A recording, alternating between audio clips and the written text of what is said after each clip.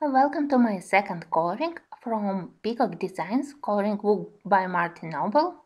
And today I decided that I want to color picture which reminds me about tapestries. And I also decided that today I want to use my black widow pencils. I don't think that it would be enough to use only my new set of Monarch pencils, so I will be mixing my old set of Scorpio, it's 24 colors, and my new set of Monarch pencils of 48 colors. But of course, I will try not to use all of them. First of all, I did a red background using my alcohol-based markers. Honestly, I did use a couple of shades of red, but I can't say that it was necessary. Even with one color, background looked exactly like I wanted it. I would say that color which I got from my marker looks really like a black widow blood red color from the scorpion set, but of course with marker I did background much more quicker. I got several questions about why in my recent videos I decided to switch from Prismacolors to Black Widow or Mitsubishi pencils, or do I prefer now Black Widow more than Prismacolors? Of course, no. Prismacolors are still my favorite pencils. They are most comfortable for my way of coloring. But you know that I color a lot, and mostly I use Prismacolors. During those years during which I use Prismacolors, I learned them. I have my favorite colors. I have my favorite color combos, and I feel that very frequently I use the same pencils and the same combos on all my pictures, and they start to look almost identical.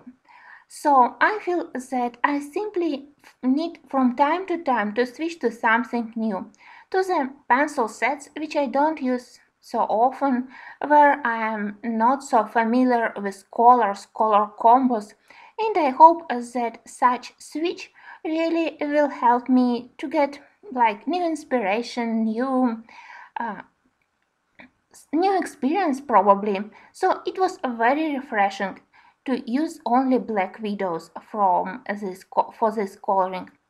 From the very beginning, I decided that I will try simply to find some interesting color combos for the various leaves, for the berries, and I won't be thinking about natural looking colors. So my first leaves, they are purple. I found a couple of purple pencils in Scorpion set. They are deep purple and pastel purple. And for the central parts of the leaves, I will be using lavender and apple from Monarch. In this first part, I will be coloring all elements of the background, and it's very comfortable that in Monarch set there are a lot of pastel colors, so mostly I tried to select muted or pastel colors for the background elements, and Peacock I intend to color with much brighter colors, and I hope that in the end this contrast will be interesting. It was quite pleasant experience to color with Black Widow with both sets. They indeed have some unique colors, and I would say that even if they don't they don't blend as nicely as Prismacolors, at least they can layer. For example, when I did my light green lips, you will see that I will be using green tea color, and then I was thinking that probably it's too boring. Then along the edge of this light green tea leaf I decided to apply light pastel pink, and it was possible, so it was possible to layer pink on top of the green, and they didn't create dirt, so at least layering was nice. And I am glad how they cover paper in this book. I think that this set also is very helpful for coloring peacocks. It has a very nice selection of light blue, a light green, dark blue, dark green colors, exactly what we need for the peacocks.